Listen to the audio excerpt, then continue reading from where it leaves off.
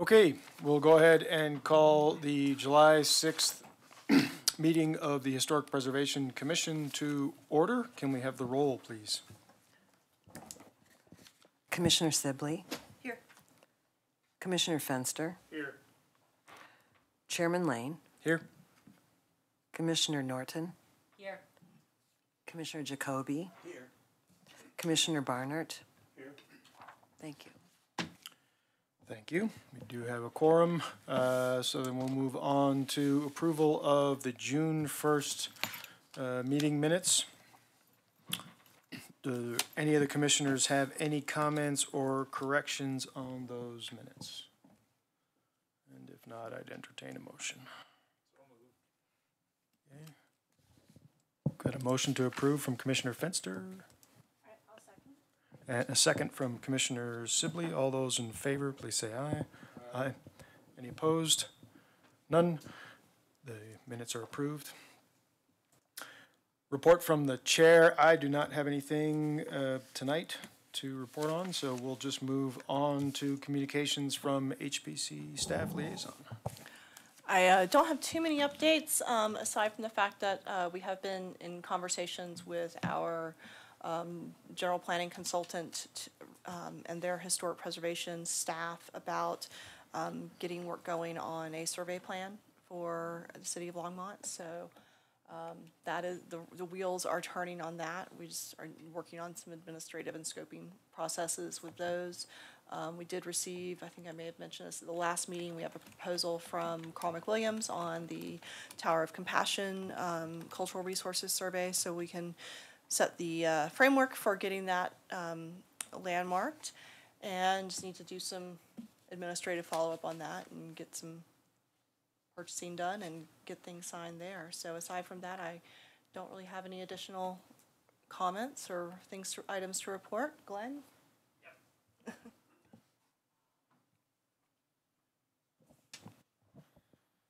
I expected the chair to ask me about the HBC demolition. Was going to. And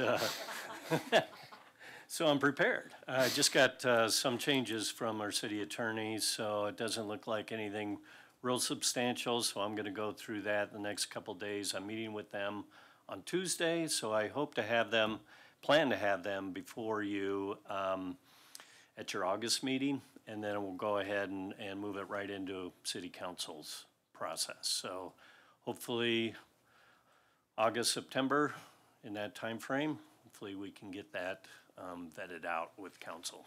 Okay, great. Yeah, that's good news. Thank you. Any commissioner questions for staff? No? Okay. Thank you. Next we have public invited to be heard. Anybody in the audience who is not here for an agenda item? Everybody here's for something on the agenda, so we'll go ahead and close the public invited to be heard and move on to our first action item, which is a public hearing for a certificate of appropriateness for window replacement at 545 Collier. Staff, do you have a report for us? I do. Thank you so much, Chair and members of the commission.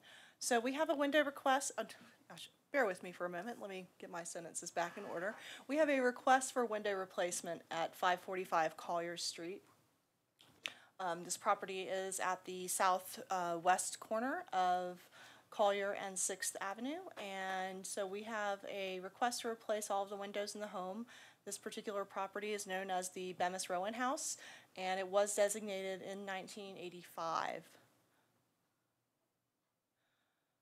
So the applicant has indicated that they're seeking to replace the windows because the existing windows are inoperable. They've got some safety concerns regarding loose glass, very big concerns regarding efficiency.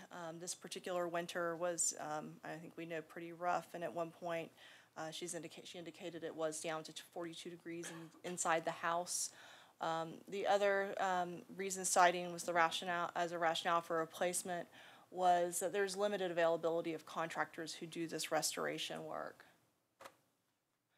So the proposed replacement windows are from the Marvin Windows Ultimate Wood line.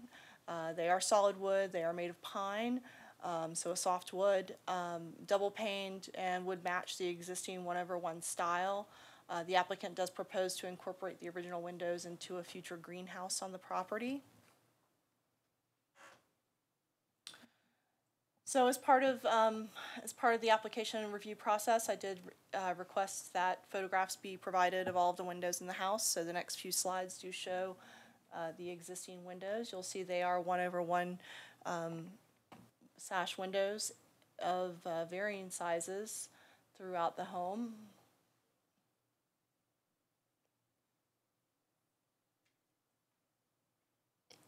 And these are included in my report as well.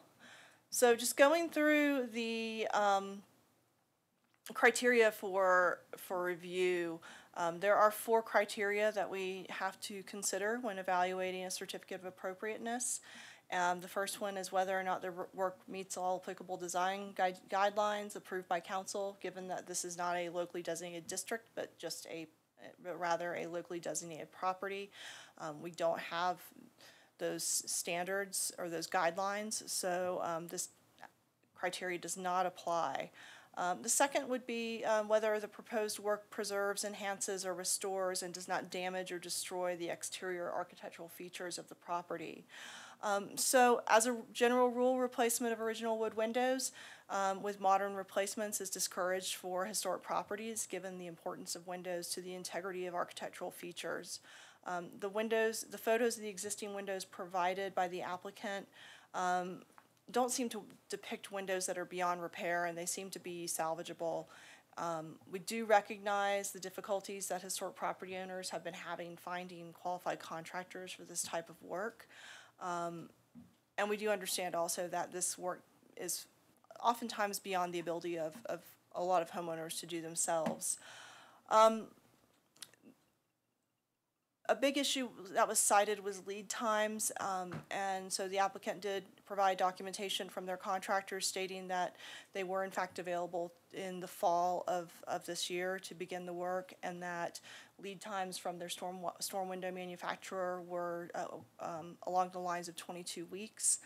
This doesn't seem out of the realm of reasonable for this type of work and these types of contractors, given that it is a pretty specialty field. So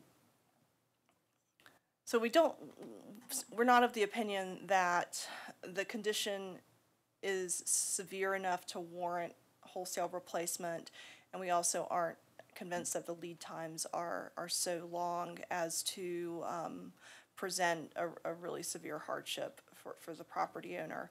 They may disagree with me, but this is my professional opinion on this.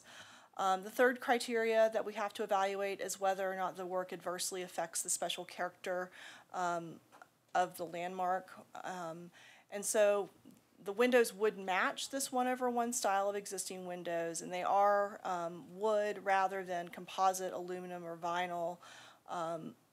But we've had this discussion with this commission many times. Original windows are a really important feature of historic homes and should be preserved whenever possible. So we're not satisfied. We're not of the opinion that this criteria has been satisfied either. The fourth criteria would be whether the architectural style, arrangement, texture, and materials would be compatible. The proposed replacements are of the same style and of a similar material as the windows to be replaced. However, they are modern replacements. So technically, this criteria has been met in that they are similar in terms of the style and the materials. So in terms of staff's recommendation, staff the commission has four options. You can either approve the application as proposed. You can approve the application with conditions, including approving in part, denying in part. You can defer action on the application based on the need for additional information, or you can deny this application. So staff does recommend denial of this application based on the fact that review criteria 2 and 3 have not been met. Specifically also, the windows are not sufficiently deteriorated to warrant replacement. We do recommend repair and installation of storm windows as an alternative to complete replacement. As noted, the applicant's contractor does indicate that they have availability starting this fall. You know, staff does recognize that fall is, you know, seasonal availability can be very vague, and fall does include any time from September 21st to December 21st. So that is a concern I do understand. But we just don't feel that the lead times are sufficiently long as to be unreasonable. With that, I will open it up for questions. We do also have the applicant here to discuss their proposal as well. Right, thank you. Before we open up for the applicant, any commissioners have a question for staff? You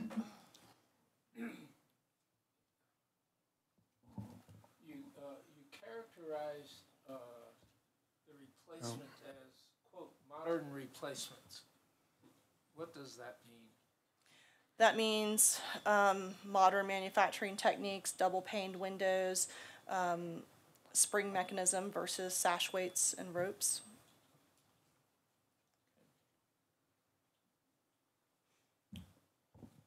Commissioner Barnett? I'm trying to balance two different ideas. One is the comment that there is a lot of air coming through the windows and that temperature is very low in the wintertime, along with it isn't really necessary, they haven't deteriorated enough. And so I'm trying to understand from the staff's perspective, how are we supposed to consider when something is deteriorated enough? And that's first part. And the second part is there, the last application we had was very different because the replacement was going to be there weren't wood replacements. But this is a wood replacement. So is it the feeling of the staff that there are no circumstances that a full replacement would be vindicated, or just how far along the deterioration line does something have to progress before that's the case? So in the previous case, I did recommend approval based on the fact that the windows to be proposed for replacement were on the upper story, and I know we had some disagreement. My thoughts, and based on the documentation I was provided in that case, is that those upper story windows weren't necessarily original. They didn't appear to have a sash rope and weight mechanism. They seemed to have a spring mechanism, so I was not of the opinion they were original. In this case, the applicant is seeking to replace all the windows in the house rather than just the upper story. So the visual impact will be at street level. So that is a consideration. So I do have, let me find the page. So in terms of, and this is a handout that Commissioner Lane, Chairperson Lane, provided from the National Trust for Historic Preservation, and it is basically about when do you repair and when do you replace. So if you go through this,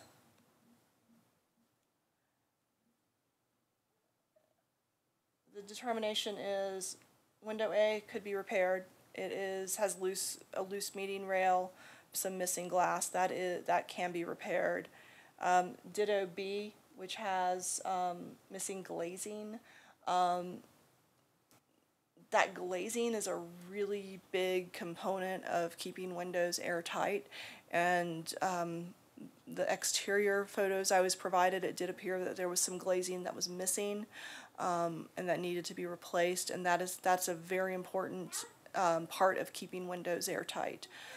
Speaking from personal experience on that one.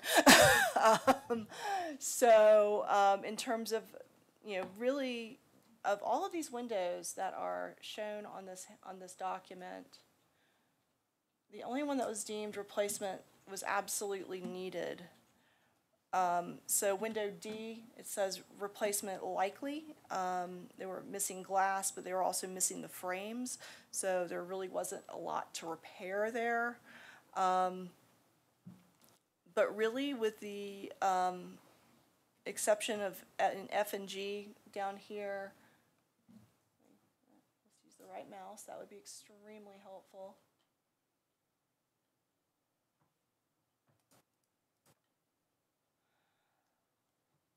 These are categorized as replacement is probably necessary. They're on the borderline just because the extensive nature of the repairs.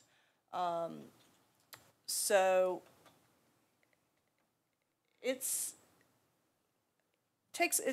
there are, it's pretty amazing what can be restored. In terms of weather tightness, there's really good evidence that well-fitting storm windows can substantially increase the efficiency.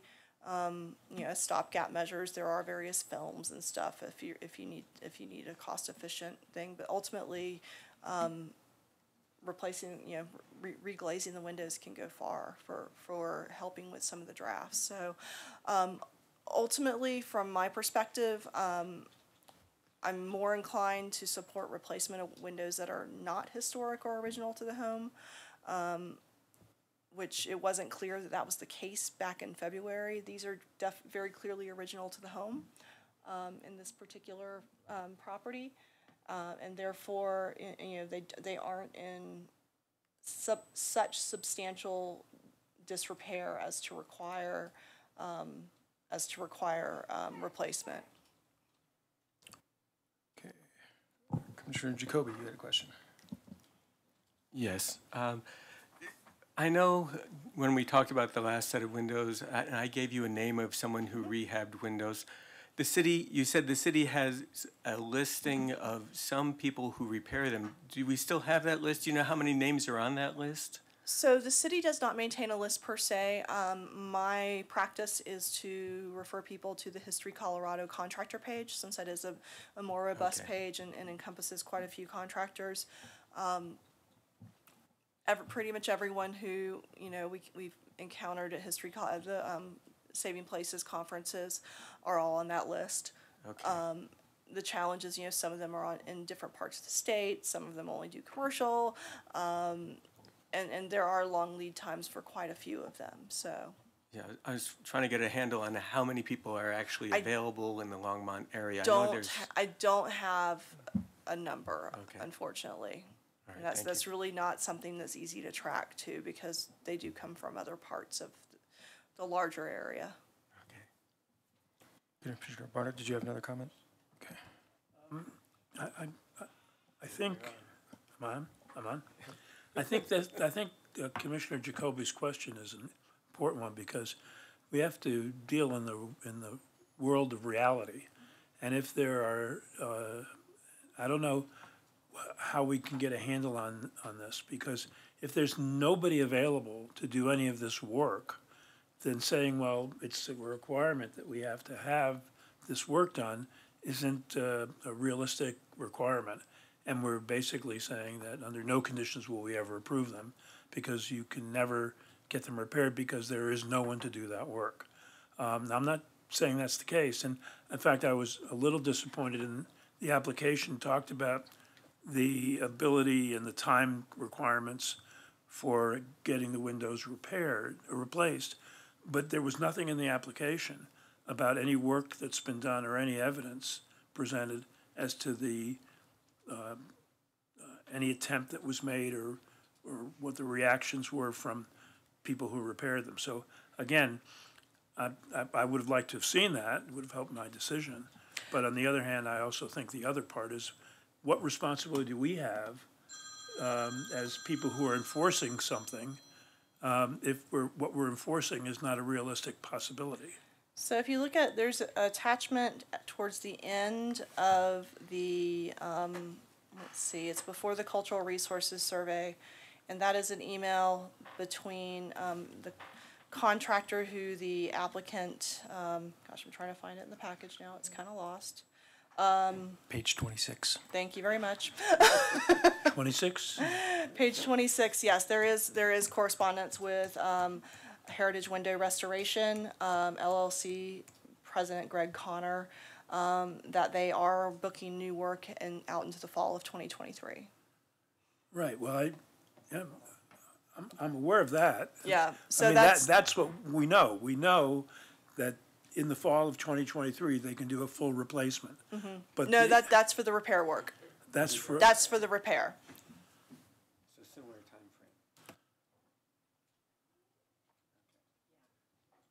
timeframe. That is for the repair work with, I'm sorry, I missed that. Where, I thought I'd read this. Where does it talk about repair work? The company is Heritage Window Restoration. Yeah, They would be the supplier Well, of the I mean- storm windows. I understand, but the presentation that's been made is that the windows will be replaced by this company. That is not the And that will company be who would done be in the replacing them. Okay, so it's, That is not the company that would be replacing them. It would be a different company who deals in Marvin windows who would be replacing them. okay, because if you look at page 26, it says it's from the applicant, working with you, Jennifer, an application to replace my historic windows. Can you relay the lead time to me? And that's what was responded to. So I don't see anything here, other than the fact that the word restoration is in the name. So- That the fall time is for repair. So Signature Windows and Doors is the contractor who would be replacing the windows. And that was the quote, previous with the product information. The email exchange, that particular, with Heritage Window Restoration, they don't do replacement, they do restoration and storm windows. We don't have any quote on that. So the reference is custom storm windows. If you're doing window replacement, there would be no need for storm windows. So this was about the restoration and preservation with storm windows. So it's your understanding is that this company would do the replacement if, or could do it. I believe, Commissioner Moran, I think we could get the applicant up here. They Yes. could have an opportunity to explain, and they could probably answer that question more clearly as well Yes. if we're good. If there's no more questions for staff, I'd like, if you'd like, you can have the floor. That's okay. And there's the microphone. Oh, cool. Is it gonna work? Yes. Cool. I'm Lizzie Wolf. I'm the applicant. Hi. So to clarify a few things, my understanding from the contractor who I contacted to put storm windows on my windows, not for repair. This was simply to get another pane of glass there so that I can keep my house warm. As an alternative to replacing the windows, he told me that his project start date is in fall and production of those windows is 22 weeks, bringing us most of the way through winter or into spring. So my kids and I would be living in that house through winter. If they were to be repaired, and I have some other things to also answer your concern. I did take some other measures on my own in order to air seal these windows for the last 2 winters, and I'll go into that as well. I'm sorry it wasn't in the application. I don't think I quite knew what I was getting myself into when I filled out the application, so I've offered all that information now. I'm really poor at speaking in front of people, so I'm gonna read, if that's cool with you guys. Okay, so it's important to me that I note initially that I have a passion for historic houses. This is not the first Victorian home that I've owned and restored, and it's why I own one. I love historic homes. I have a passion for it. Today, however, I'm here to present the facts of the condition of the home that I care for so much. We all know I want to replace my windows with double pane, all wood windows. She made that extremely clear with that wonderful presentation. If I had known that you were going to put the pictures on the presentation, I might have cleaned my house first. But I plan on replacing them with identical shapes, measurements, and pane styles. So fixative measures that I've taken to insulate my home in the winter include caulking the gaps in the windows to stop the air coming in, they're not operational anymore because they had to be caulked because there was air leaking in through my windows. But almost every one of my windows required caulk. I did that. It was mostly effective. So in addition to that, I sealed the interior with plastic coating to remove drafts. And many of those windows, the plastic like billowed out. There was definitely air coming in. In addition to that, I did professional weatherproofing of the front and back doors, which are original. Well, the front door is original. The addition is from the 40s, I think. So the back door doesn't really count as Victorian or historic.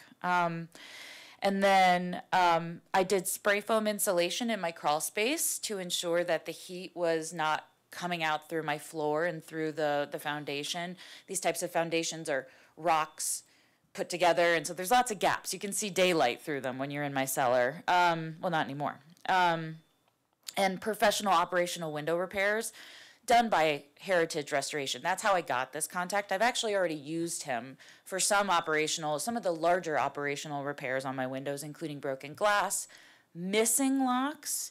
I didn't have him reseal all of them and go through a full restoration because that wasn't financially feasible for me at the time. But I did have him address the larger issues that were more pressing. And then short-term measures that I've taken to live in my home in the winter with my children. Not bring my children downstairs unless necessary. And I really want that to sink in. My kids are 5 and 3, and they don't come downstairs in the morning. They cannot come downstairs without socks and shoes and coats.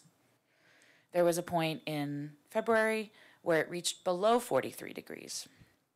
43 was an average. I ran space heaters 24 hours a day for weeks at a time. Huge energy waste, huge expense, and it didn't even work. I ran my brand new energy efficient furnaces. I have 2 of them, one upstairs, one downstairs, at full capacity almost 24 hours a day. With these measures deployed all at once for the last 2 winters, the interior of my home has often hit lows of 43 degrees, as noted, thank you very much, and even saw below 40-degree temperatures in the really tough cold parts of winter. In the month of February, for 2 years in a row, my energy bill has exceeded $400. I have records of my energy bills. If anyone wants them, I have them all printed out, proving, obviously, these spikes in cost. Okay. If no one's interested in those, and I understand because that's boring, there are some additional, I forgot nope, there it is. Haha, I found it. So because of the energy bill situation, I wanted to go a little bit into the realistic side of a $400 energy bill. For me, personally, I'm a single mom of 2 small kids. We are a single income household. And so it is not my desire to lay out my finances to be recorded in City Hall, but I will. I make $4,980 a month. My mortgage is $2,416. Daycare for my children is $1,350. Those are my largest expenses. For everything else, food, clothes, bills, gas, insurance, incidentals, any kind of crisis that may happen, that leaves me $1,214. In the month of February, for 2 years in a row, 30% of my disposable income went to energy. If you do choose to take these balance sheets, you'll see that I struggled to pay them. There were a couple months where I was lapsed. I have no shame in admitting that. Financing windows will add $75 a month to my mortgage. I plan on taking out a loan for it. Far preferable to the spikes to $400 a month in the cold seasons, and similar heights when it's hot and my AC is running and the cold air is coming out of my windows. Okay. And then I promise I'm almost done. I'd like to note some of the modern updates that have been done to the home to give us some perspective on the home in general. The kitchen and bathroom addition, about 250 square feet off the back of the house, was added in the 40s, as best I could find on the City of Longmont website, and it significantly changed the look of the house. We all agree that houses need bathrooms and kitchens, so seems reasonable to me. The garage was added onto the original outhouse, which is not on the register, but I think it's kind of cool. There's a woman door and a man door, and the woman door is slightly smaller than the man door. I thought that was kind of cool. But they added a garage on it in a haphazard way, and now it's unusable. It's a structurally unsound structure sitting on the corner of my property. But that was approved, or at least executed. I don't know if it was approved. When I moved in, and then so after I purchased the house, I replaced the electrical. There was existing live knob and tube wiring everywhere in the house, and I don't know if you know anything about this, but that's incredibly dangerous. So we replaced it all. That was $19,000. I put a new roof on the house. That was $22,000. Another modern luxury that is we all deem necessary, but did do away with original material of the house. And I put in energy efficient HVAC. 2 air conditioners, 2 furnaces, 1 on each level so as not to compromise the structure of the home. $32,000. Okay. Well, I've already gone over the discrepancies in the report, the 22-week lead time. That's for storm windows. I think that's probably where the confusion came in. I don't know how long it would take them to repair the windows. I or Jennifer have not spoken to him about that, so we don't know. But the start time to scope the project would be fall, which, as you noted, could extend into December. What are calendars? Just kidding. Some of the things that I would hope would sweeten the application a little bit, that I've already offered to finance significantly more expensive windows for the sake of continuity. These are wood windows. They will not be removing any of the trim on the inside or the outside. That is additional labor, but it was well worth the cost. And I've also offered to use the existing sashes to erect a greenhouse on the property. I've always wanted a greenhouse anyway, and I think it would be a cool way to adaptively reuse, as is stated in the ordinance that gives you guys your authority, the materials on the property. And also, like, put them on display, because they are really cool, however inefficient they may be. Let's see. I think there are 2 more points I would like to make, and they're short. I've already made this point, but they are the center of my entire universe. My children live in this home, and it's important that they are warm in the winter. I am a tax-paying citizen. I have lived here for over 13 years, and I've owned more than 1 historic home. I love historic homes.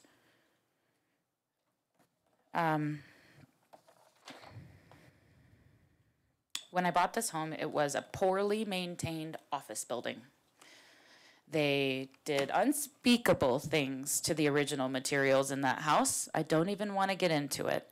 But I bought it because I saw its potential, and I transformed it from an office, and it had been that way since the 70s, and made it into a beautiful family home, adding to the beauty and the historic culture of my neighborhood.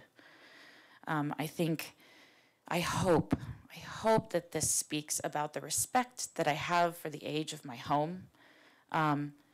And I really appreciate you guys earnestly listening to my side of the story. The story for me centers around my family and the livability of the home that I've purchased for us to live in and that I lovingly take care of. Yeah, and I guess I have some supporting facts, but I'm open to questions. I know I talked for a long time. I'm really sorry. I was following a script. No worries, thank you. Commissioners, questions for the applicant? Commissioner Fenster. I'm concerned with visual effect. Would you do that again, please? There's. Whoops. Thank you.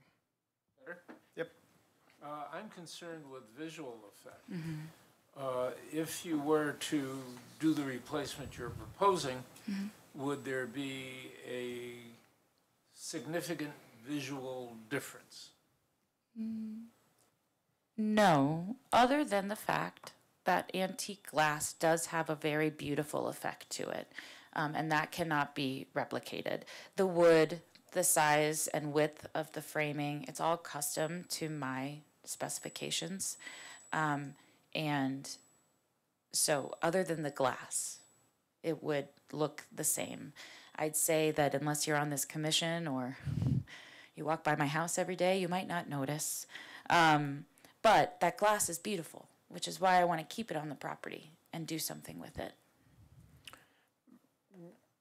Piggybacking on that question, do you know if Marvin's plan would be to remove the frame of the existing window or just to remove the sash and put this, so it would be frame and sash would be removed? No. And so. I'm okay. nodding because that's what I do when people talk to me, sorry.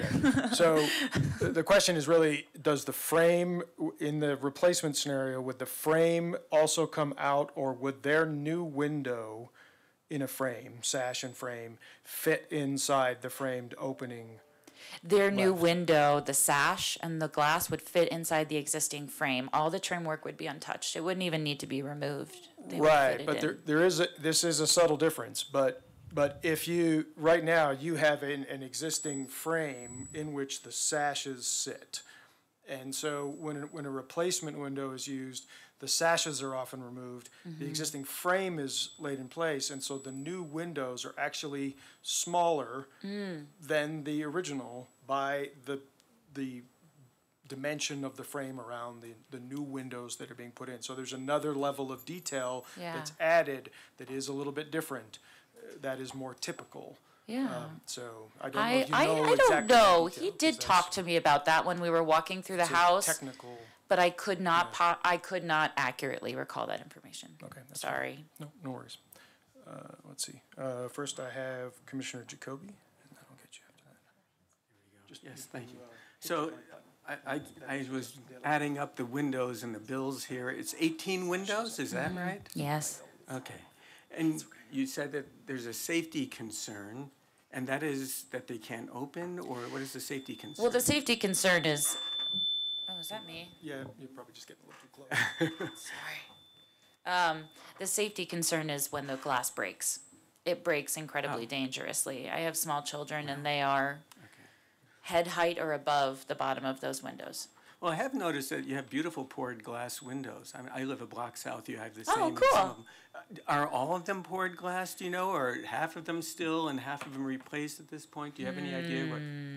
I know that in the original house, the original bottom floor, and in the addition that was built 10 years later above, there is the same quality of glass. In the addition in the back, I don't think so. 'Cause you can see that beautiful Yeah. ripple.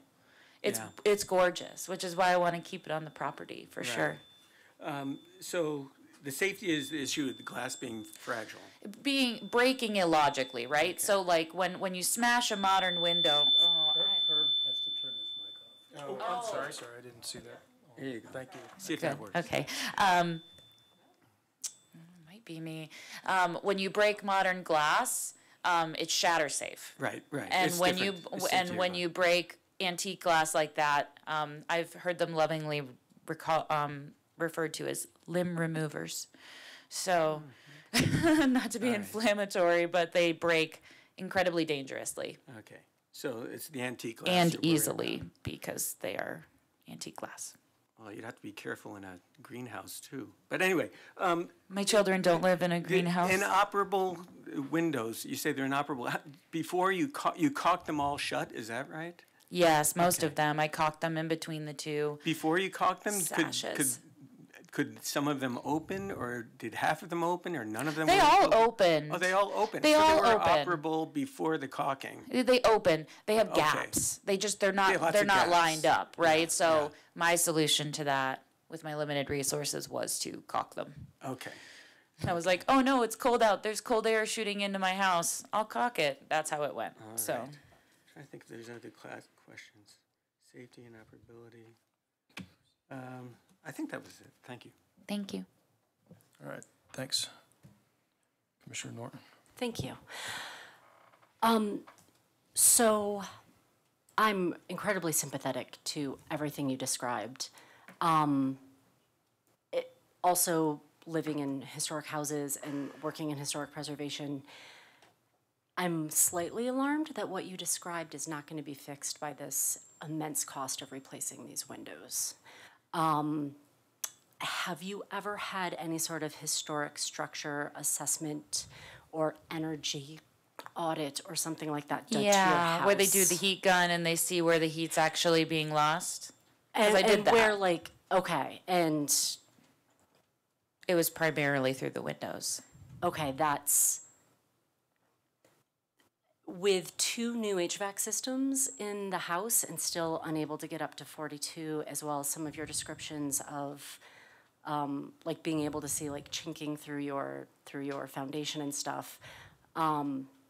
Knowing that oftentimes windows are not even old windows, even poor repaired windows, rarely account for the majority of heat loss in a home. Right, usually So- through the roof.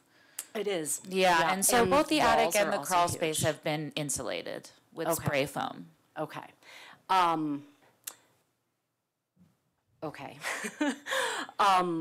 You just might have some larger issues at this immense expense, and I'm saying this as a professional, to someone who's obviously in need of taking care in wanting to, and I totally recognize that. But I would want you, before you move forward with this, to recognize that what you've proposed to do today might not actually fix your problems. Yeah, that's my concern with actually the alternative suggestions. Yeah. You know, if replacing my windows won't work, a storm window's not going to work. And fixing the operationability of the existing windows is not going to work either. So what I'm actually, well, no, because what it will do is it will increase the efficiency, but if you're not losing the majority of your heat through your windows, like, it sounds like there's something else going on in your home. What could it be? Typically, it's often lack of insulation in the walls. That's the primary factor for loss of heat in any home. And what does one do about that with lath and plaster? That's always a great question. Do the best they can with what they've got, I suppose, would be window replacement, right? I can't Not break if- open my walls, can I? Yes. Yes. But what I'm saying is that replacing your windows might not fix your problem. You might still have huge energy bills. And so I think that thinking about the storms and maybe doing a cost-benefit analysis of what the storms and the repairs that staff has recommended might be a more reasonable option, and then thinking about where your actual heat loss issues are. So I've done my homework on this. I had someone come out and do a heat assessment. That's why I insulated my attic and my crawl space. Okay. And that's why I sealed the leaks with caulk and plastic as best I could on my own. I don't have the luxury of spending $20,000 on storm windows to then spend $45,000 on windows. I don't have that luxury, so.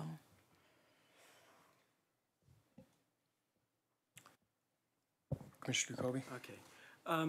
You know, I do have a house about the same age as yours, 1886. And when we talked about this last time, I had some skepticism about the data showing that repaired historic windows with storm windows would be effective. So I did some research before tonight's meeting. And if you go to the National Park Service website where they talk about historic preservation, they point out a 2002 study confirmed that installing a storm window over historic window can achieve similar thermal performance to that of a new low-E window. And that study was done at Lawrence Berkeley National Labs. If you use a very trusted source such as thisoldhouse.com, you know, it was reading there how to repair sash windows. And I can tell you I've done some of the repairs myself on my windows. Some are very easy and you can do yourself. You don't have to wait. Like the glazing is very simple, and I've done that. I built some of my own interior storm windows, and I've had some commercially replaced. It depends on what level of ability you have. And yes, if you're a single mom with 2 kids, I understand who's going to have time for that. But a lot of this could be hired out to a simple handyman. but this old house said, single pane, double hung windows for the 19th century don't have the best of reputations. They can be notoriously drafty, full of rattles, loose in the joints, or can simply refuse to budge. But as a number of studies have shown, these windows are, if these windows are properly weather stripped and paired with good storm windows, they can match the performance of new double pane windows for much less than new ones cost. And you're saying that expense is a significant issue for you.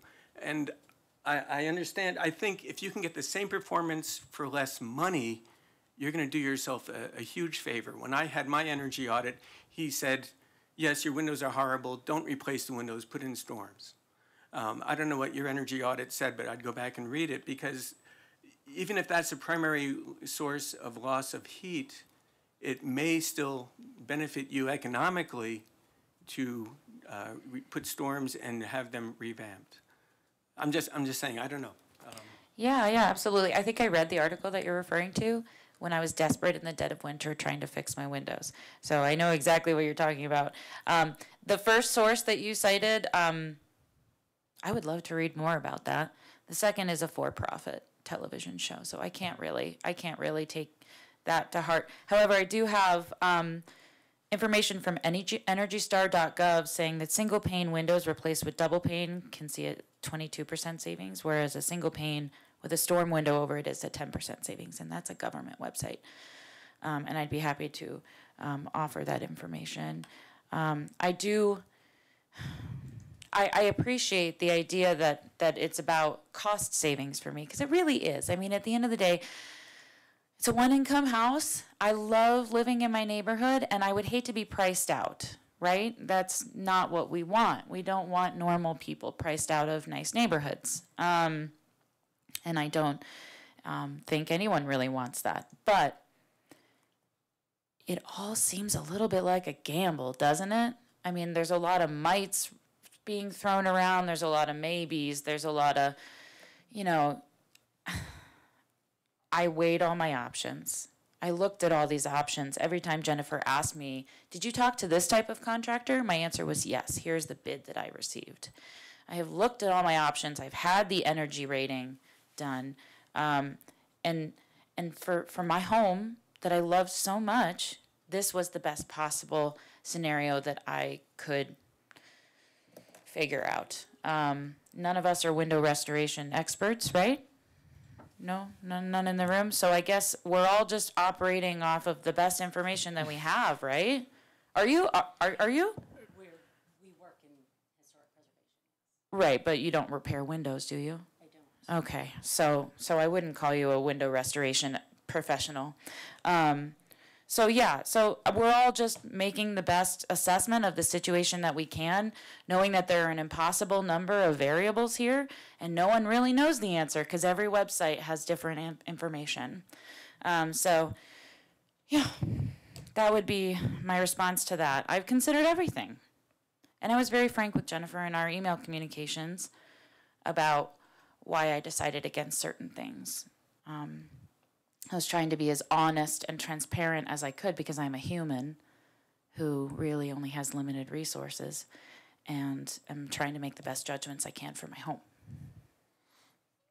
I can certainly appreciate that. I am a historic restoration architect, so while I have not physically repaired windows, I have been involved with many projects where others have. Mm-hmm. The Interior Secretary's standards, which are the standards that we are supposed to uphold here on this commission, is kind of our whole point, are pretty clear about windows being important and that historic fabric. Mm-hmm.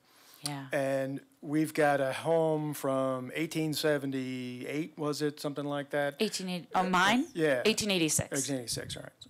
Maybe it's Rick was. So, a house that's been around for a pretty long time.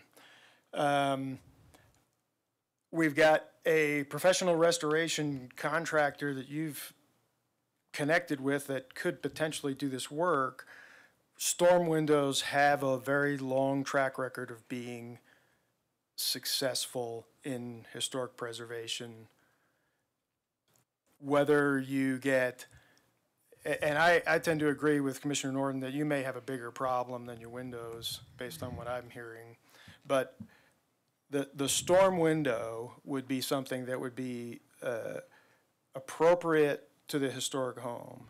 It's a landmarked house, which, for better or for worse, means it's got a higher standard that it has to meet than another home that doesn't have a landmark. With the storm windows, you would potentially save money over the replacement, and that would actually qualify for a tax credit. So you could come back in here with the receipts from that storm window replacement, and we could approve it, and you could send it to the state and get a credit for something like some percentage, 30% of the cost of the actual work that you could claim on your taxes. So it would be even yet more economically advantageous to do the storm. So I am still feeling like this is not something that ought to be discarded. I think you Yeah, have an no, opportunity. absolutely. I think if they could put in the storm windows before winter came, I would be all for it. Well, at the same time, the home has been there since the 1800s, and It's been in office since the 70s, not lived the in. building has been there for that long, and to say that in absence of a handful of months, sorry, I understand your position, but I don't feel like I could support an argument that says this material should be lost for the sake of 6 months. The material's not being lost. I would like to restate there are small children living in the home that don't have free reign of every part of the home without coats and socks and shoes. And I think disregard of that fact is harsh.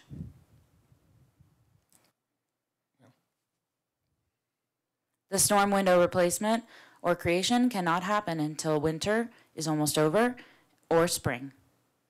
That's the fact.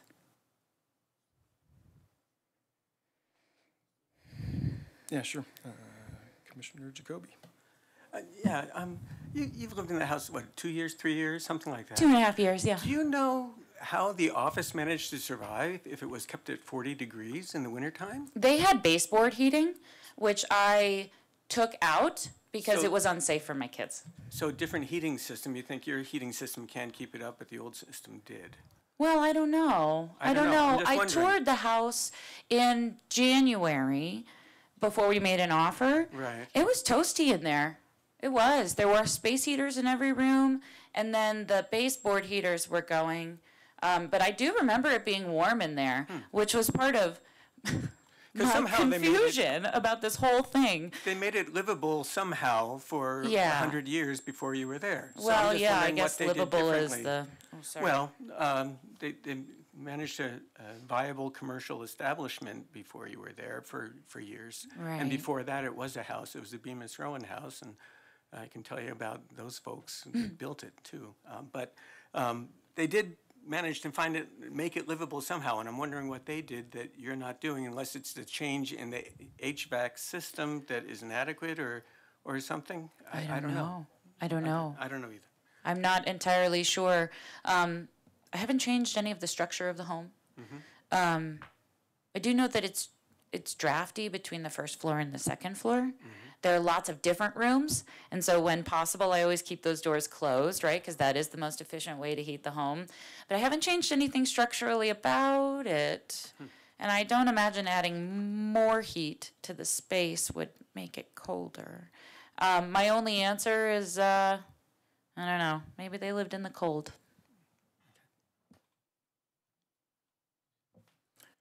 Any other questions for the applicant? All right. Thank you. I appreciate your time. Yes, thank you for your time.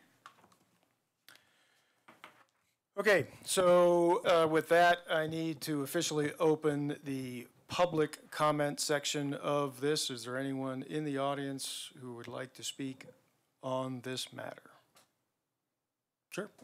Please, yeah, come up, approach the, if you would just state your name and address, please. Hi, I'm Kyle Schultz. I live at 601 Collier Street, so the greenhouse just across from Lizzie. We have an equally old home. We have double pane windows. Those windows were somehow approved, I think, in 2017 before we bought the property. So in any case, we just had to put a new heater in, and the Boulder County requires a, I think, energy efficient heating system now. And so alternative versions of heating aren't really up to code. So I just wonder if any of that is being considered in this discussion, because we are required to have these HE systems that are very, very pricey. So that's my only comment. And again, you know, we all bought these houses knowing they're historical houses. I grew up in Pennsylvania in a house that was built in 1850. And I know what it's like to be cold all winter, and it's not a very pleasant thing, right? Cold and damp in Pennsylvania. We have the rain, which we don't have here. And I just think we're a lot of young families here coming to this community. It's really important for us to live in these homes and to be part of this community, but we do have to modernize and we have to adapt. And I know that that goes against preservation, that's against the word itself, but ultimately it's not very feasible for some of us. Financially, we don't have millions of dollars to do all of these things. And time, we're raising families. I'm working full time. You know, getting a contractor on the phone, like even just for a simple thing, we're having some plaster repaired. I mean, it takes months and to get people out there, and yeah, just to keep these things in mind about young families moving into the neighborhood and trying to balance your goals with our goals and making sure that we're all taking care of these homes. And that's all I have to say. Thanks. Thank you. Anyone else? No? Okay, I'll go ahead and close the public comment and leave it to the commission for any further discussion.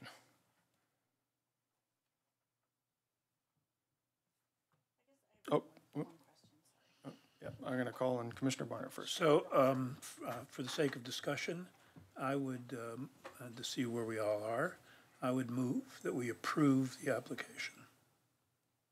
Second. Okay, I have a motion to approve the application and a second. Further discussion? As the maker of the motion, may I speak? Sure. I just really believe we have to deal in a world of reality. And I understand I'm a very big supporter of the Secretary's standards. But I think that, you know, in a real world, we have to deal with people who have homes. And I really like the way that this application has been developed. I read it over the weekend, and I think there's a real effort being made to do what can be done within the scope of what's realistic to be done. And so I think we have, you know, we are a commission. We're not a rubber stamp. We don't just say, okay, boom, no, boom, yes, whatever. We think about things and we make decisions based on how we think they're going to work. I think we heard some opinions already on what people feel based on their own experiences. So based on my experiences and my understanding and my expertise as to why I'm here, I would ask for support of this motion. Further comment? Commissioner Jacoby? This is a very difficult decision because we clearly all want to live in very livable homes. We want warm children.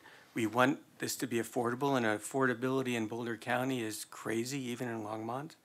And I'm torn between the desire to help as soon as possible with the data that I've seen that says equal amounts of comfort can be provided more cheaply in a way that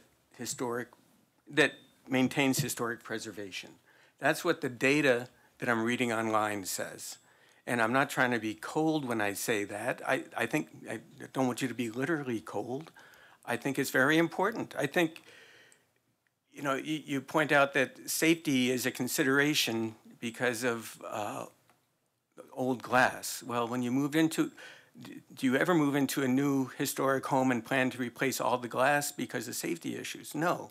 You understand that's part of the house and that it has benefits with the beautiful poured nature of the glass, and it has some drawbacks. It is more brittle and it requires more maintenance.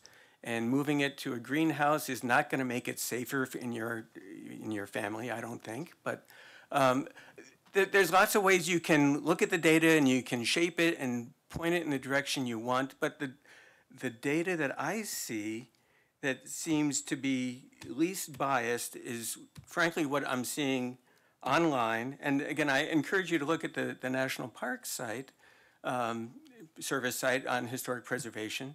And I think that we can achieve the same goals with comfort for less money by doing restoration rather than replacement. So I'm leaning towards not approving this for that reason. Not because I don't want to see you live there, not because I don't want to see you uncomfortable, but because I think you can achieve the same level of comfort more cheaply, meeting the historic guidelines. Other commissioners? Yep, there we go. Okay, Commissioner Sibley. Thanks. I thank you for saying that, Rick. And I really appreciate all the things that you're trying to do, as far as reusing the windows and replacing like with as close to like as you can. Those are all wonderful. And this is really, it's tough. We have denied similar types of applications in the past. Every time I go to any sort of meetings, conferences, windows are always the biggest topic. Once they're gone, they're gone. If it, gets moved to a greenhouse and something happens to them there, they're done.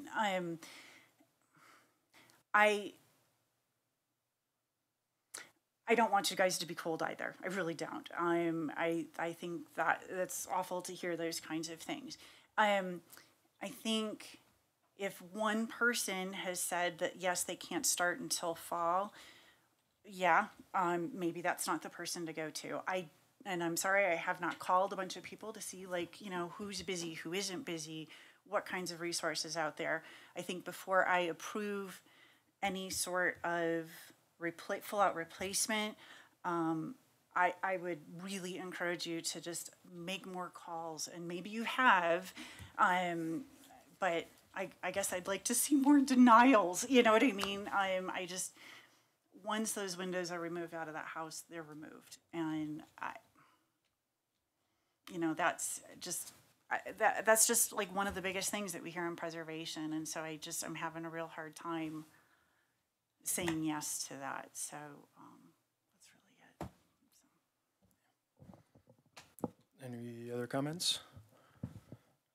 For my part, I couldn't support approval of the application. I think we, as a commission, have a very clear mandate to follow the Secretary of Interior's standards. The standards are really super clear.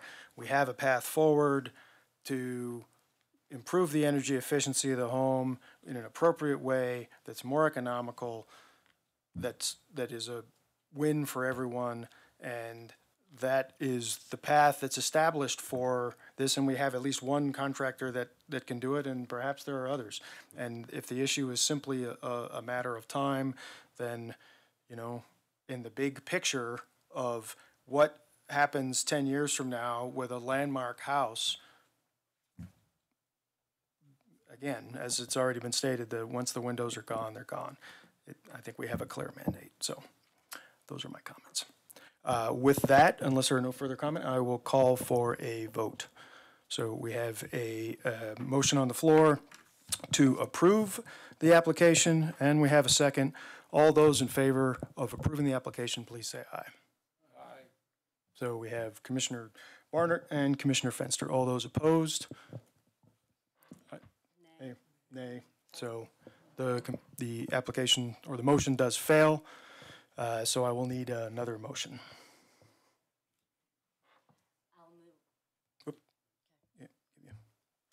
I'll move to accept staff recommendation and deny the application. Okay, I have a motion to deny from Commissioner Norton I'll second it. and a second from Commissioner Jacoby. Any further comment? Seeing none, I'll call for a vote. All those in favor of denial of the application, please say aye. Aye. All those opposed?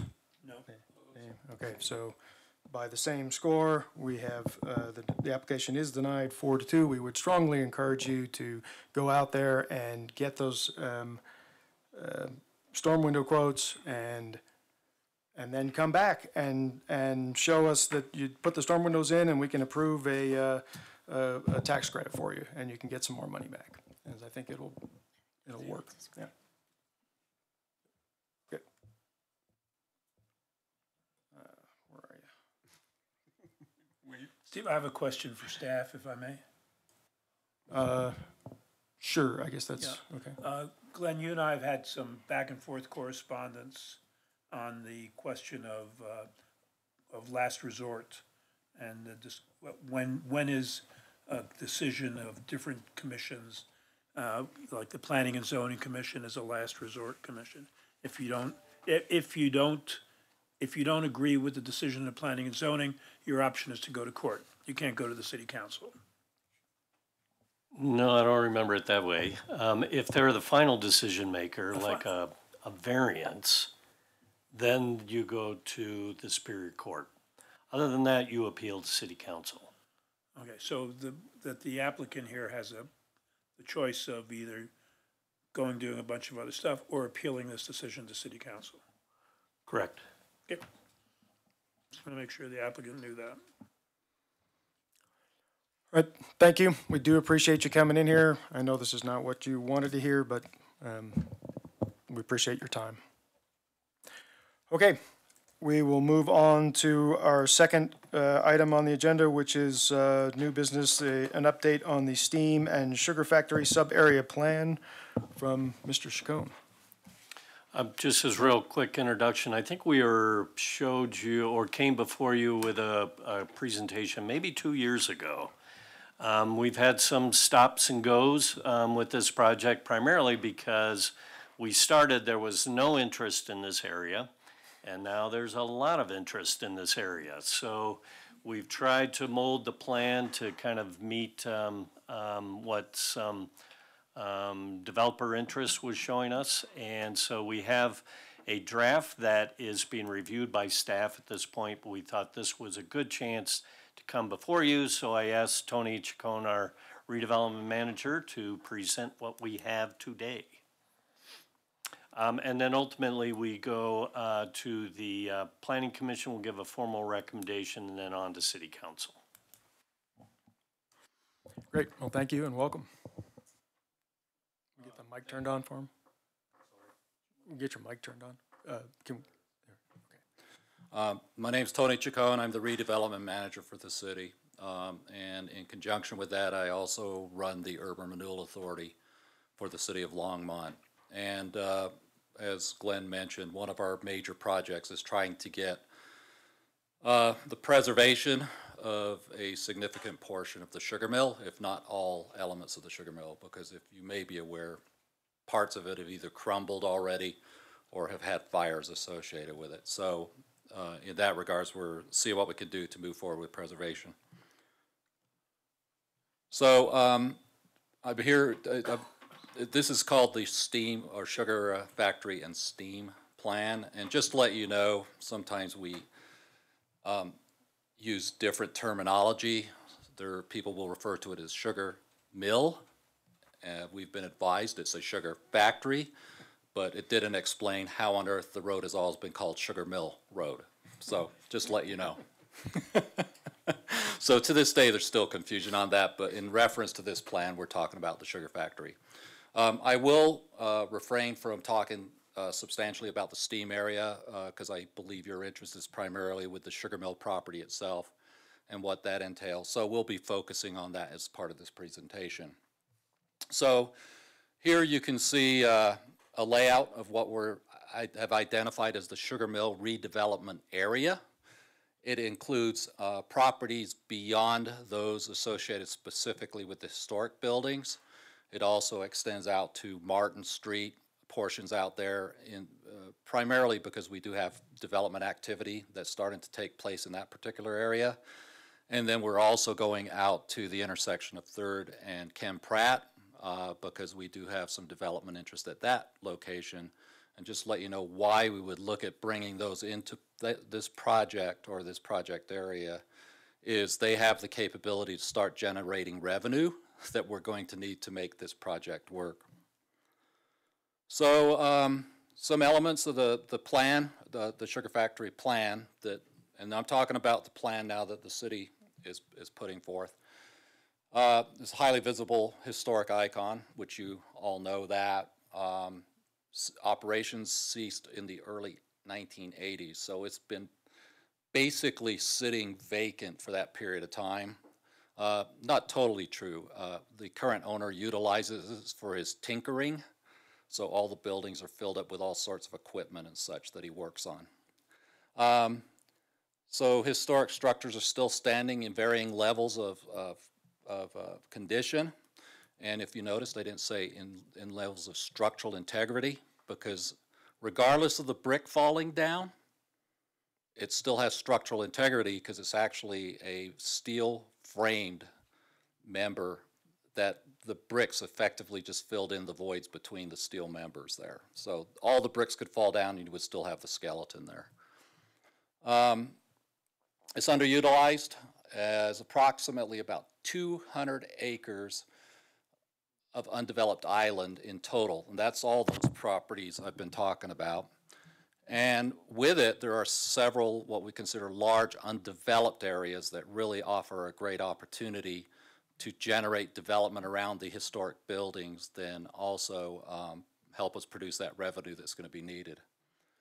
And of course, it's within proximity to the historic downtown area. So some of the challenges, I think the photos alone most probably give you some idea about the buildings that we're talking about. So just let you know that condition there upper right corner, that's actually the interior of the main factory building. And that condition is on all 3-4 floors of that building. So it's a pretty significant problem. Some of the area challenges, annexation. So contrary to what a lot of people think, those parcels where the buildings are located and that large parcel just to the south where there's the metal shed and the outdoor storage, those are not within the city limits currently. And there's been a lot of reasons that have been put forth as to why the city doesn't want to annex it at this time. The number one concern is the city then would have to take on responsibility for public safety and code enforcement. There's environmental contamination and unstable soils. So we have been working with EPA. They've done significant sampling in the area. They've done some phase 1 and phase 2 work and asbestos survey. And the estimate right now to clean up the property, including the buildings of asbestos, ranges from $30 to $50 million. So it's not cheap. Now, the question would be, why would you look to preserve those buildings with that cost estimate? Well, the reason is, even if you demoed it, you'd still have to incur a significant cost on the asbestos remediation. You just can't knock it down. So, and on the other side of the equation too, is if it starts falling down and gets exposed to the elements, we have that possible problem regardless too. So that's why we feel it's a little important to start focusing on this area right now. The demolition removal of the internal building equipment, there's just massive equipment in here that has to come out. There are boiler tanks as big as this room, 20 to 30 of them, and they're all on upper floors. Nothing's on the lower floor. It's all on the upper floors. There's 2 large boilers that used to fuel this plant. They have to come out, and all this equipment is laden with this asbestos insulation product on it. Other challenges, of course, we have the rail tracks immediately adjacent and the sewer treatment plant. Those make a wonderful environment for housing development. Historic building reuse is unknown at this time. So given its present condition, it's really hard to figure out what you can put in there. We've had ideas ranging from markets, farmers markets to just general retail markets, restaurant space, hospitality, possible hotels, and so forth. But right now it's up in the air, and so without any prospective tenants, it makes it a little harder to move forward with any development at this location. And believe it or not, our development standards don't necessarily align with the vision of what this area could be. So, for example, street widths. Our current development requirements have these massive street widths when we're trying to create a tight-knit community that would promote pedestrian activity and so forth. Lack of access and infrastructure is virtually non-existent. There is one large main sewer trunk line that runs through the site, but beyond that, there is nothing on the site that could service any kind of development, so that would all have to come in. And large mining and wetlands areas. So the southern part by the rail tracks is actually part of mining rights. And they have those rights for the next something like 10 to 15 years to actually excavate. So the question is, how do you go about alleviating those conditions? So opportunities, though. So I just talked about all the bad stuff. So let's talk about the good stuff the plan looks at. So again, number one, preservation and reuse of the historic buildings. We feel as staff it is very critical, and I would contend that the community is behind this. It's critical to try and preserve as many of those, and restore as many of those historic buildings as we possibly can. Okay? And just for information, if you're not aware, the plant was actually built over a number of years and added onto, so there is no single architectural element on any of those buildings. They're all have a distinct period of time and a little variance accordingly. Connectivity and enhancements to the open space in St. Vrain. We see that in our planning effort to better get across the tracks down to the St. Vrain Creek. Right now, it's pretty much landlocked accordingly. Looking for incorporation of sustainable practices, whether that be energy or whether it actually be the type of building materials. We're trying to push long-term adaptive reuse or reuse long-term on some of these buildings that would be built. Possibility of a visually appealing gateway into the city. Even though it's well into the city limits, it really is the first visual you have of Longmont from the east. Center of social and cultural activity, that's what we're looking for. Agriculture and historic education and programs. And so one thing the plan looks at is how can we build on the history of its agricultural base and not necessarily having production of agricultural product, but some support or educational component that would bring that to the attention of the general public. So yeah, we're talking about making this a nice part of the community, but we also want people to understand it did have a history associated with it. Improved connectivity to downtown. Right now the rail tracks are a big obstacle towards that. Really, the only way you can get to downtown is go up to 3rd Avenue and then down 3rd Avenue. And at that particular location there, the traffic speeds are such, they're not very conducive to bicycle and pedestrian movements. So that would be one factor in this plan.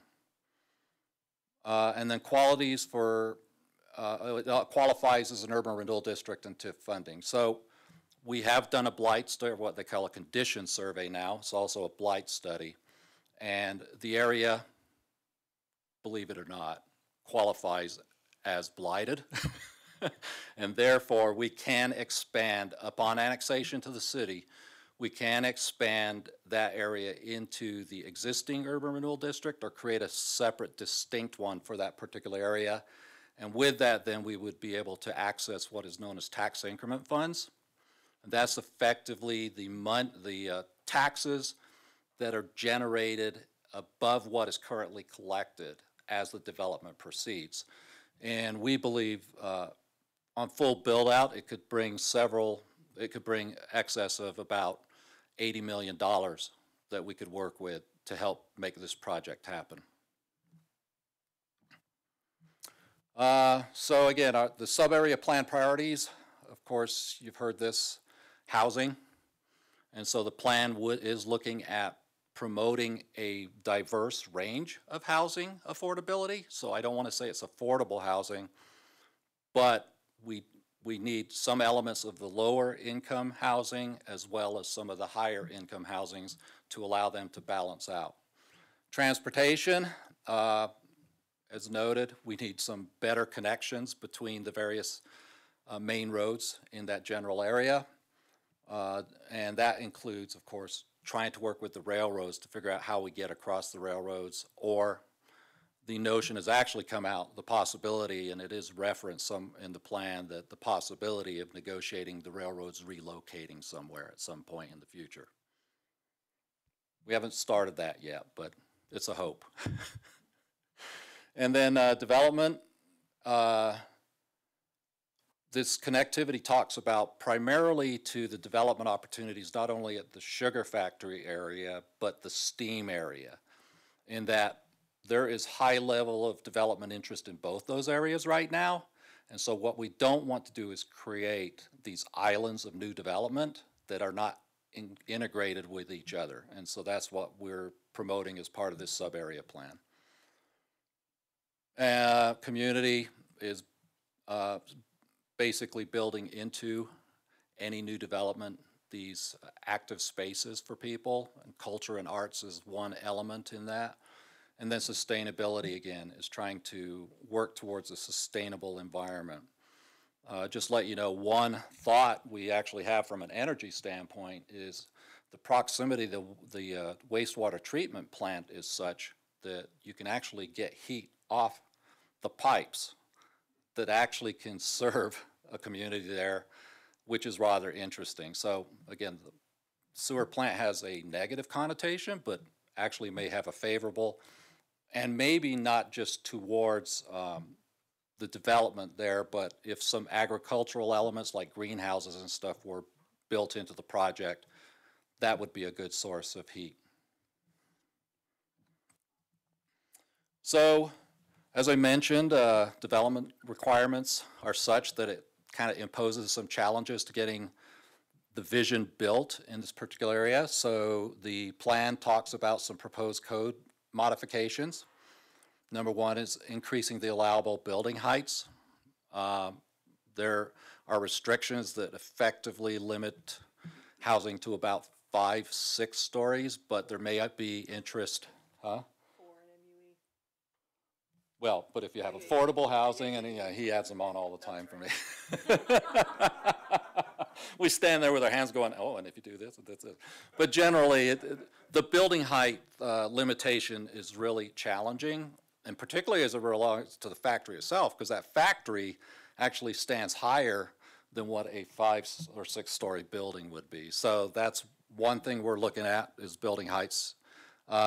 Most probably, a little less restriction in the steam area because it's at a lower elevation, but we're also looking at it on the sugar factory also.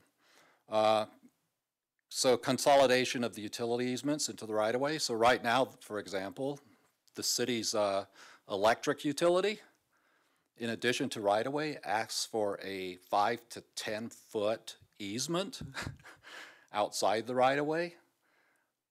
And so what happens is your buildings actually have to be set back farther than what you would like to create this pedestrian environment. So that's one thing we're looking at. Narrower alternative street designs, either reduce or eliminating the parking requirements, because one thing we don't want is a massive sea of parking, surface parking, and the cost to build parking garages is astronomical right now. It's about $40,000 a space. So the other option is let's see what we can do to minimize the parking need and capacity there. Regional storm detention and water quality. So we have a great opportunity in that the city owns land on the south side of the rail tracks. That's sandwiched between the rail tracks and the St. Vrain, and actually provides a great opportunity to put in a high quality wetland area, and so we're looking at that. Permit consolidation of smaller parks and plazas. So within the code, there's a requirement for developments to provide public spaces. And so some of these don't make sense on smaller developments. And so the idea is let's figure out how we collectively put them into one location so that you have a 1 acre or 2 acre space for people. And then we're looking at the possibility of a regulatory overlay district to give us more specification to the type of product and how it would be laid out. And then the plan has a recommendation that the city revisit the Metro District Ordinance. So right now, the Metro District Ordinance does not allow that district to encompass residential or include residential unless it's less than 50% of the square footage of the commercial, which effectively makes it impossible to utilize it in any reasonable capacity. So that's something that we will be resurrecting, hopefully, with the city council, at least for a discussion. And you would ask, what's the reason for that? Well, that's one way we can build all the infrastructure and not put a significant burden on the back of the city. Infrastructure and funding that's covered in the plan. We're looking to identify needed area-wide public infrastructure improvements. So the plan does detail a roadway network, a generalized roadway network, for example, within which you would lay the utilities. It talks about pursuing public-private partnerships. What that effectively means is that we're out there partnering with the developers, where they bring maybe 3/4 of the equity towards the project, and then the public entities, primarily the Urban Renewal Authority, would bring maybe the other third. Looking at the potential creation of a special financing district, whether that be a metro district or other, such as a general improvement district. And then again, incorporate the area into an urban renewal district that would get us to the TIF funding. And then also pursuit of environmental and infrastructure grants and loans from foundation, state, and federal agencies. And for example, the federal EPA has a grant to help fund remediation. The caveat being that the municipality actually has to own the property. And of course, we don't own it right now. So for example, we'd have to figure out a mechanism to be able to pursue those funds. But there is some money out there, and it's little bits here and there. You know, it could be through the historic funds that are out there if they choose to pursue that route. And so it's critical. So every few $1 million helps. That's the way I'm putting it. Hopefully you brought your checkbooks. I have the donation pan in the back on the way out the door. Yeah.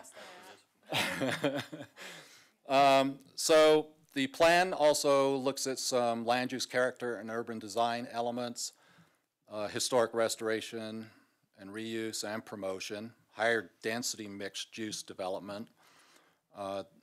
That would hopefully lead to some level of affordability. Diverse housing, provide a diverse range of housing, providing varying levels of attainability, and I put their life cycle adaptability. So as one ages and they don't need as much space, or if they need additional space for a new young one, they have the means of somehow adapting that to accommodate it. And so, for example, some housing that's being built now, they effectively build a large closet space into the house that can be converted to an elevator to allow older persons to be able to get to the bedrooms, for example. Yeah, yeah. And so employment opportunities, so this area would most likely get an MUE designation, which is mixed use employment. And with the term employment, the primary emphasis is try and create and bring jobs into the area there. A variety of public spaces, urban agricultural elements, which we talked about, human scale and walkability, green infrastructure and sustainable energy, and innovative storm water management. Those are all features that are outlined in the plan. And then on the mobility side, a emphasis on pedestrians and bicycle facilities. And I do emphasize that is most probably one of the biggest elements on the transportation that we're really pushing as part of this plan. Doesn't mean we won't have vehicular traffic, but we're trying to design it, it would be designed in a manner to minimize those impacts, for example. Provide multimodal circulation and connectivity. There is the thought that can we possibly extend either bus service or, when rail ever comes, rail service to this particular location. Reduce parking demand and capacity, enhance connectivity to the various streets and greenways, and then pursue and incorporate public transit and micromobility measures, and then pursue at-grade or grade-separated crossings of the rail tracks. So again, that's where we're trying to figure out how to get up, over, around the rail tracks there. And this is the developer that's currently, one of the developers that's currently looking at this particular site. This is just kind of a general conceptual idea. Ignore the Italian architecture, you know, that's. Well, the story, the designer for this group actually was out of Guatemala City. And so thus you can imagine their flavor for architecture. That's right. And so, but yeah, it's, you know, I think it does give a generalized idea of how that area could become a robust and active part of the Longmont community. And with that, questions and comments, and you can send them to my email that's posted up there. We could probably I'm not gonna get any comments. We could probably bribe Glenn to get us your email. But thank you. Thank you. I'm glad to answer any questions you may have. Yeah. Let's see. Commissioner Norton, did you? Yeah. Thank you. Thank you so much for your presentation and for the materials in our packet. I actually really love the direction this is going, and actually a lot of the things I love about it have nothing to do with the historic preservation, but I feel like Longmont is really thinking in like some very contemporary, cutting edge, like urban planning ways with trying, you know, smaller streets and more mobility, and so I really like this direction, and I also appreciate the challenges that the sugar factory poses, and I appreciate that that is still a concern that we maintain that, because it really is iconic for Longmont. So that's all. I just think this is really cool. Let's see, Commissioner Jacoby. Thank you. Yeah, two comments, I guess. I'm not a planner. I wish I was. But you mentioned that wide streets, no. But wide streets and then a setback for utilities as a hindrance for walkability.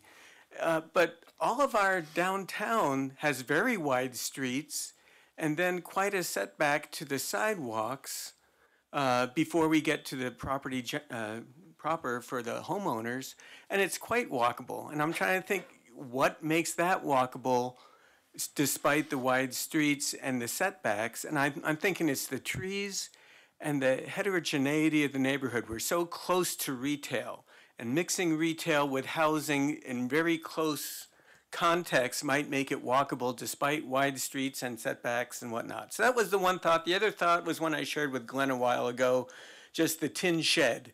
There was some talk a while ago about making an indoor athletic arena.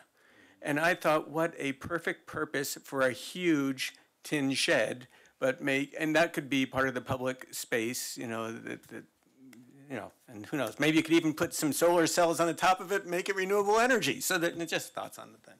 Yeah, if I can respond to that. So yeah, right now, the city manager is in discussions with the developer about that potential reuse of that building there as one option.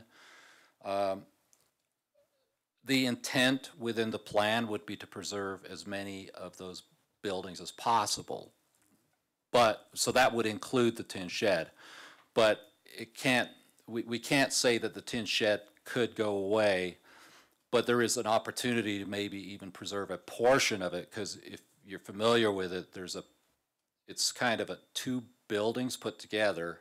The northern portion is a little bit smaller, but it still has that kind of architectural image.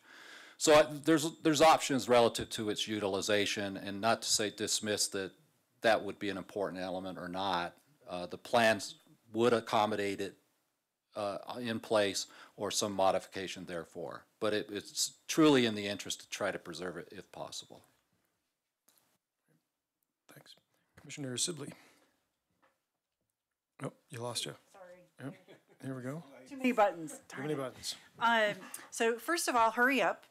Because because this sounds like a really fun place to retire, and I only have so many years. No, teasing. The other thing is I come from the Detroit area, which, as anybody knows, never had any issues with blight or anything. So that is a little different than here. But I used to do a bunch of tours of the Eastern Market area, and this makes me think of that because, it was, beer factories and cheese makers and, and all these different things. And, in some places there's actually people working and selling stuff in retail, but then also there's all these factories with these little tiny narrow streets. What a fabulous place. And a lot of that stuff is being redone, well, has been redone. And so I look at this and I go, oh my God, to have that in Longmont, how exciting. So I love this. So thank you. And if I could just add to that, this project would be the first project in Colorado that preserved one of the sugar beet plants. Yes. All the other ones are getting torn down because they cannot find any viable reuse for them. So that's why, in part, we're strongly encouraging reutilization of these buildings. Fabulous. I still remember the first time driving into Longmont and seeing all that and going, whoa, look at this. So, yeah. They go back that far. It's definitely iconic, right? What kind of jobs would you envision happening there if that's really a primary component? Well, again, we've talked about kind of the agricultural theme, and so one thought is that we go out and look for some of these ag research firms. So, for example, there's actually an internationally owned seed company in proximity. It's called Magno Seed. They're owned by some Swedish firm, large company. And so we'd be looking at the possibility of trying to attract a single user or two, or, maybe a handful that are involved in seed research. Not necessarily Monsanto, but I understand that's a no-no. Yeah.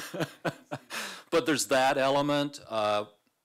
You may not be familiar, but a couple years back we had Urban Land Institute do what they call a technical advisory panel, and that was led by the individual from Colorado State University that was involved in the National Western Stock Show.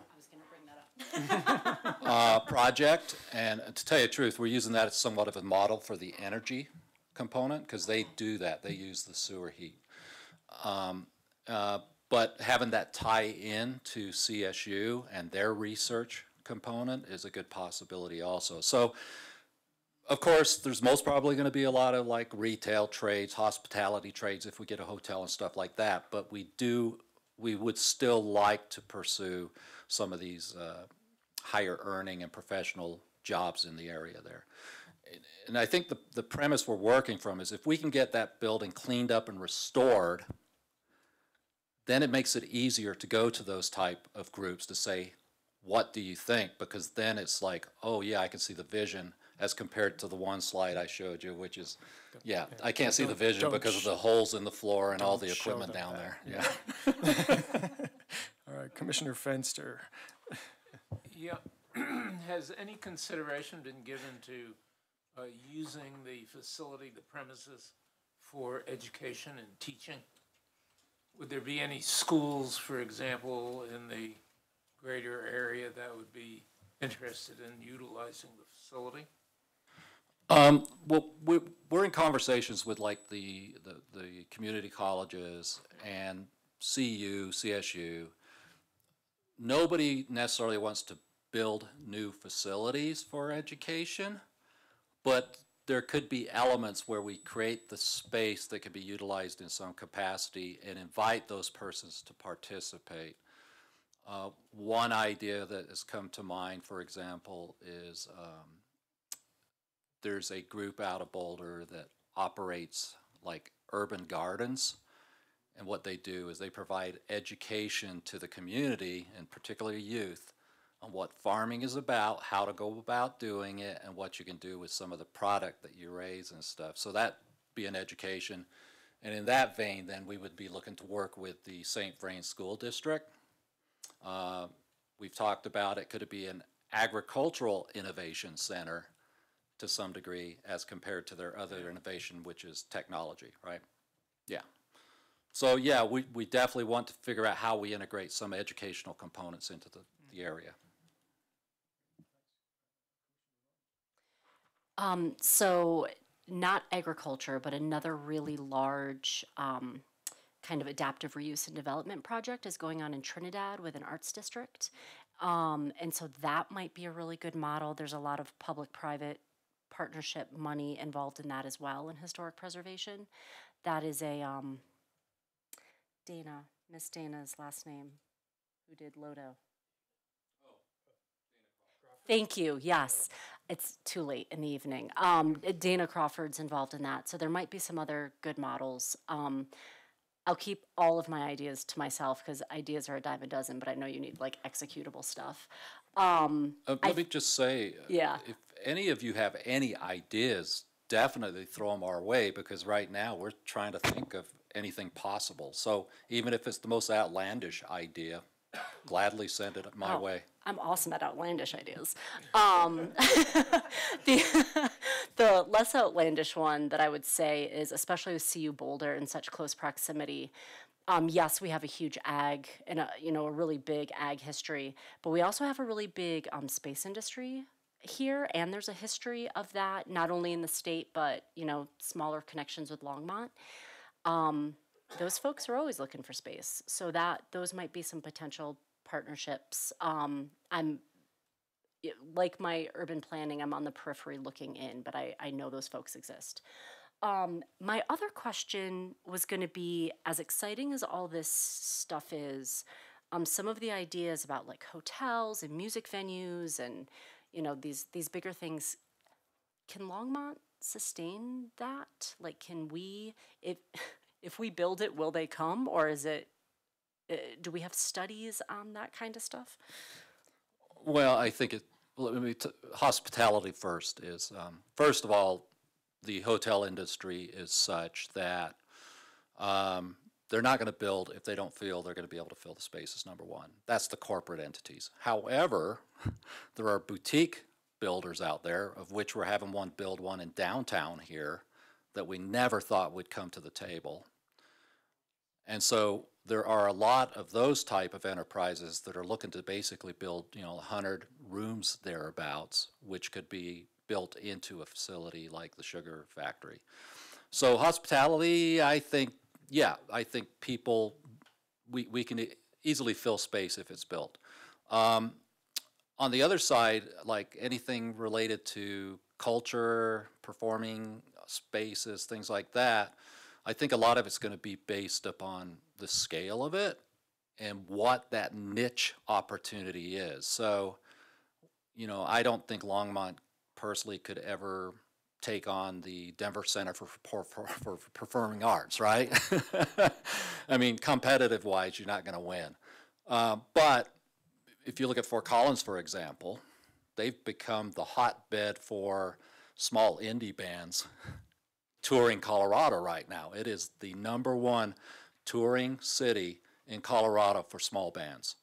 And that's because they have a multitude of smaller venues that they're able to provide for those parties. So we're not saying the sugar mill necessarily have some big facility, but we believe it has the opportunity to have some elements that could kind of broaden our capability to host those type things. Do you know how much square footage of existing, even potentially usable building there is offhand? 200,000 square feet. Yeah, that's not small. Yeah, although a lot of that under its current structure, especially in the larger building, it's really not full square footage because it's got big open void areas for 3 stories. So they're not just wall-to-wall concrete, basically. However, when they redo the building, chances are they're going to fill in some of those voids and get that space they need. Right. Great, thank you. Any other questions, comments? We really appreciate you coming down here tonight. I know you had to sit here for a while, but this is really great to get this information out to us, and we certainly appreciate the commitment to preservation, as you might imagine. Well, yeah, and I appreciate you all having me here, especially since Glenn said I had to be here, so.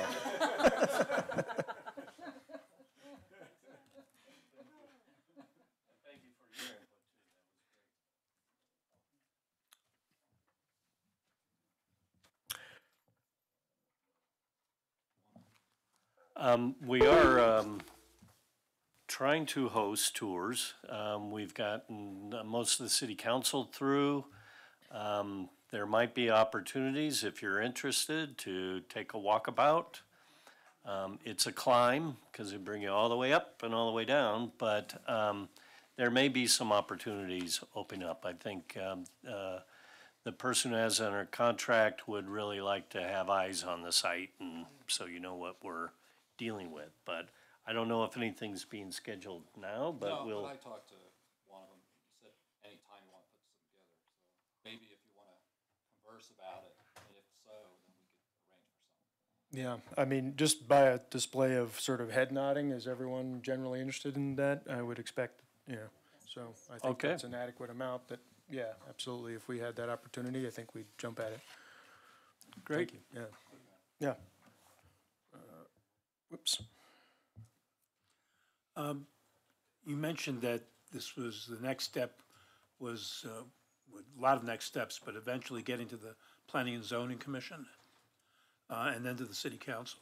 So I guess my question is, what role does the Historic Preservation Commission have in all of this? Well, ultimately, when we annex it and they want to designate the site, that would be your role. But as far as a land use plan, that's really Planning Commission, City Council's role.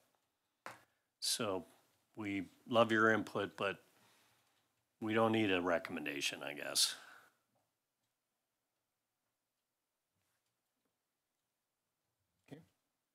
Great. Excellent, thank you, appreciate that. Let's see, running through the rest of the agenda, we do not have any prior business, so that leaves us with simply any comments from HPC commissioners. Anyone else have something they'd like to add? Mr. Commissioner Jacoby. At the risk of making the meeting longer, we over the last half year we've talked about code revisions, and we've talked a little bit on the side about the conservation overlay that the Historic East Side is trying to put forward, and I did mention that it's been difficult to practically use.